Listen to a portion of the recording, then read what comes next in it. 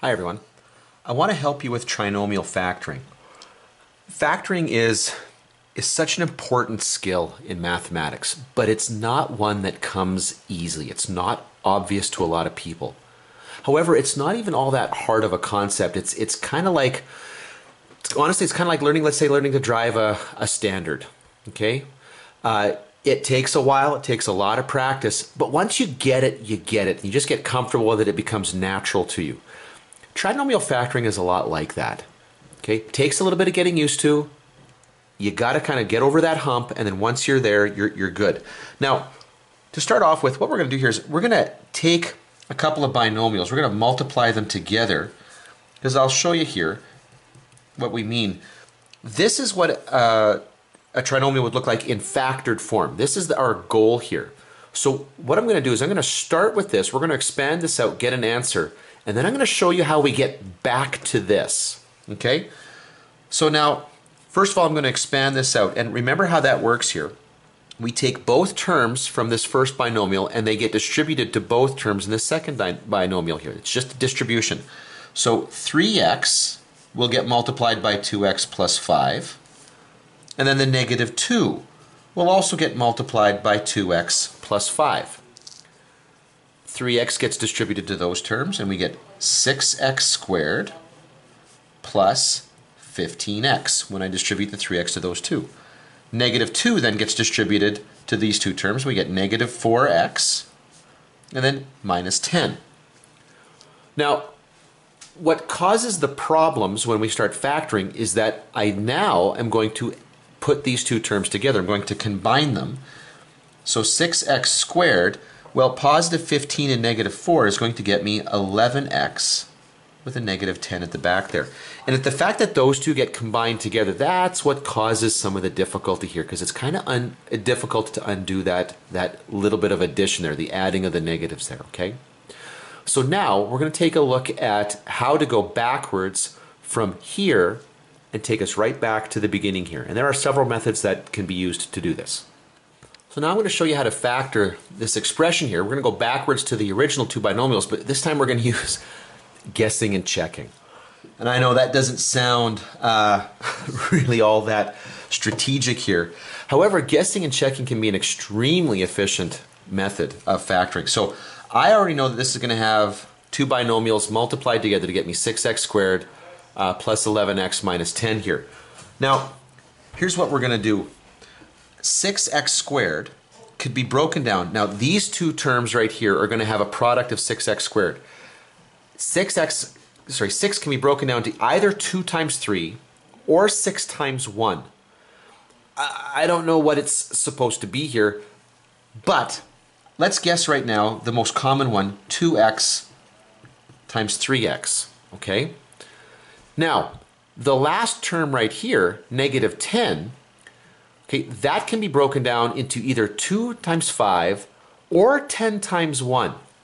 Okay, now I already know where this is going to go here because I can see this a couple steps ahead here. So let me just take you through a kind of a direction here that's not going to lead you directly to the answer, just to illustrate the procedure here. Let's say that you took negative 10 and you're going to break it down into 10 and 1. Okay, now because the term here is negative, one of those two is going to be negative. Either the 10 or the 1, just one of them, the other one's going to be positive. That's the only way the product can be negative. Notice that this interior sum here is positive. What that tells me is when I split this up into a positive and a negative factor here, the larger factor has got to be the positive one. Now, I'm going to plug 10 and 1 into here. So I'm going to plug 10 and 1 here. But before I even do this, before I even check to see if I've done this correctly, I've done it incorrectly. And I'll explain why. As soon as I put the 10 here, I have inadvertently introduced a common factor of 2 in just this binomial, which means I should be able to then factor a 2 out of this if this is correct. But if I can factor a 2 out of here, then that implies that I should have been able to take a 2 out of here. But there quite clearly isn't a factor of 2 common to those three terms.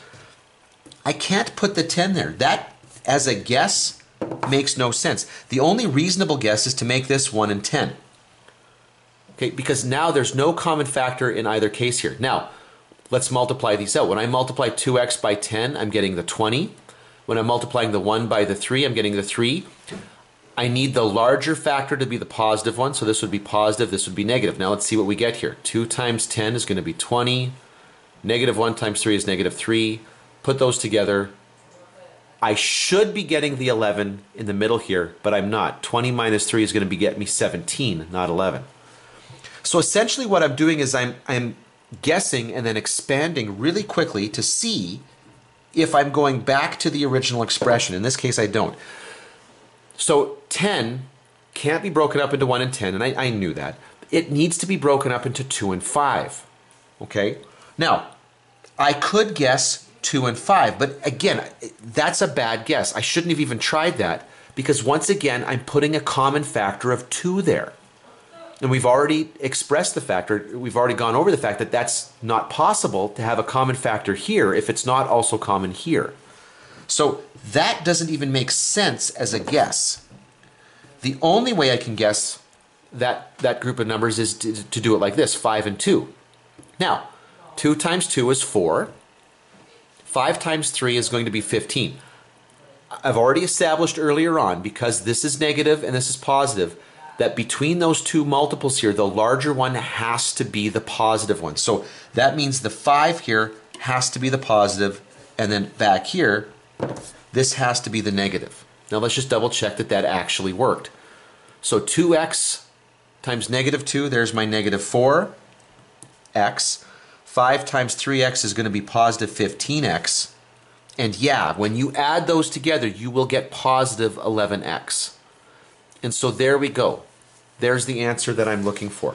And when you compare that to where we started, we've gone right back to the original. Okay? So good. So guess and check can actually work quite well, and it can be a very efficient method. The more comfortable you are with it. It takes practice, but one of the benefits of this method here as your choice of method is that you should know that when you're getting these questions in high school, the numbers that you're going to be working with here and here aren't going to be crazy big numbers. They're going to be under control. They're going to be relatively small, like these guys right here, which means you're not going to end up with that many choices. And even when you start guessing, I've already shown you how you can eliminate some obvious choices that don't make any sense. So you can actually narrow this down so that you're only having to check, you know, a small handful of options. This can be a very, very efficient method of factoring.